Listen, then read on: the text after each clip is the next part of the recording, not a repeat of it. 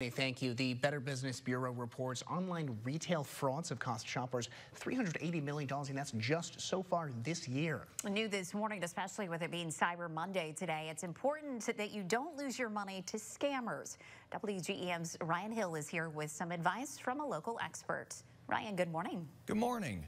Now, I spoke with CEO of Tigerhawk Technologies, J.R. Barres, who says during this time you can be looking for a good deal, but it's important to be smart. He says during this time you'll see advertisements for deals for big name stores. He says to be cautious because sometimes those websites are fake. Though they'll look legit enough, there will be something off about them, like a misspelling. He said it's best to go to the actual company's website to find the deals.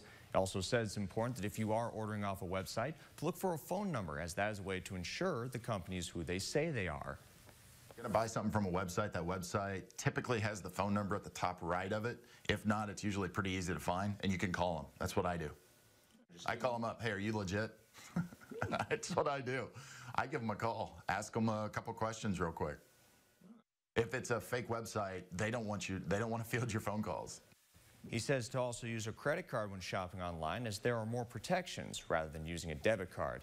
If the website is using an app like Venmo where there is no protections to get your money back, it's not safe. If it's using PayPal, check to see which payment method is being offered, as it can also determine if you get your money back or not.